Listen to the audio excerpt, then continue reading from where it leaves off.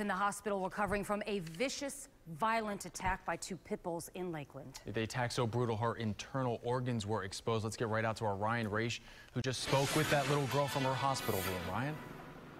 Hey guys, this is such a brave little girl that we got to meet today here at TGH, where she's recovering from some very serious injuries. Thursday morning, she laid on the ground at her Lakeland home helpless as two pit bulls tugged on her like a rag doll.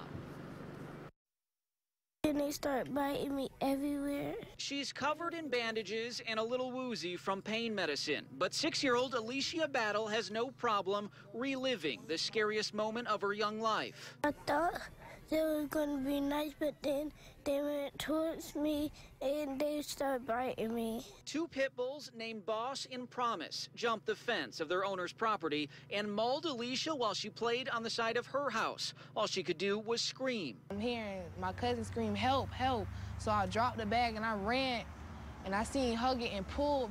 I go over there, just see the dogs just pulling at her, like they playing tug of war with her. Her aunt and cousin grabbed anything they could find to hit the dogs and get them to stop. In the process, Michelle Williams suffered 5 bites in the leg, and so did her 7-year-old son, Kamari. A stranger who stopped to help was also bit, but Alicia took the worst of it. Too many bites to count. From her stomach all the way to her back. It was just, like I said, it was just something you would have saw in a movie.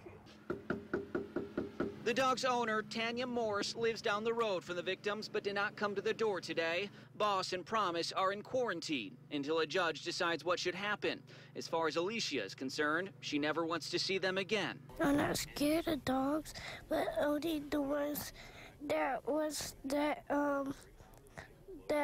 attacked me.